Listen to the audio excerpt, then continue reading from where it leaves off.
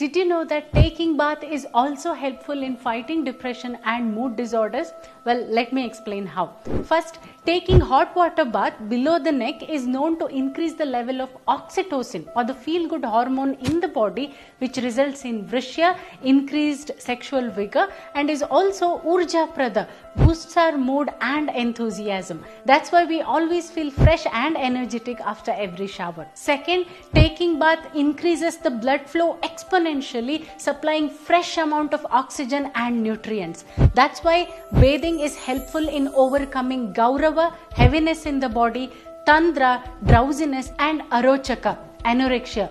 These are the common problems associated with mental health issues. So for people with extreme mood swings and those who are prone to depression, taking bath twice a day and also frequent immersion bathing 5 to 10 minutes every time is highly recommended. Well, if you like this content, do consider following us for more.